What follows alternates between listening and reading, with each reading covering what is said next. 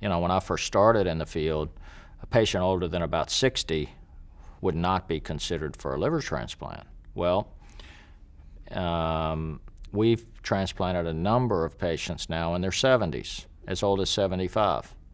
Our results, now these are very carefully selected patients. They have to be in very good health other than their liver problem. But our results in these patients have been excellent.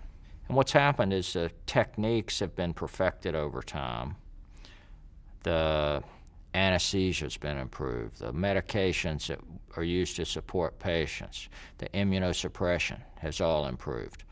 So that our results, the procedures themselves have become much more streamlined, and the results have improved dramatically. So, now standard first-time transplant in an uncomplicated patient is typically a 4 or 5 hour operation.